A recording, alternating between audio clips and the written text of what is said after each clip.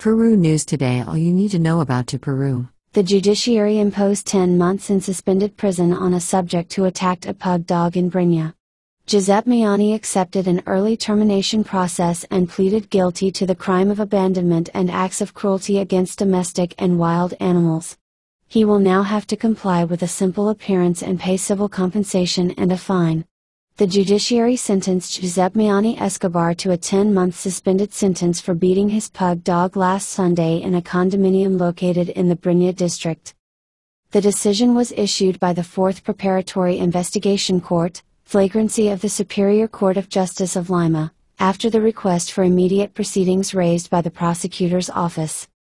Likewise, he was issued a simple appearance, so he must comply with a series of rules of conduct, in addition to not having pets during this time, making the payment of 400 soles for civil reparation and 1,084.58 soles of fine days.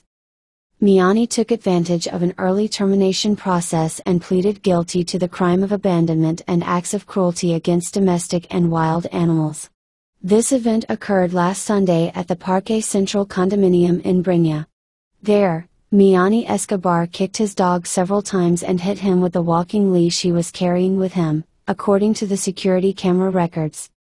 Faced with this aggression, the residents of the condominium notified the police officers of the Chacra Colorado police station, who managed to arrest the subject, who assured that he hit the dog for eating the feces of another dog, according to the police.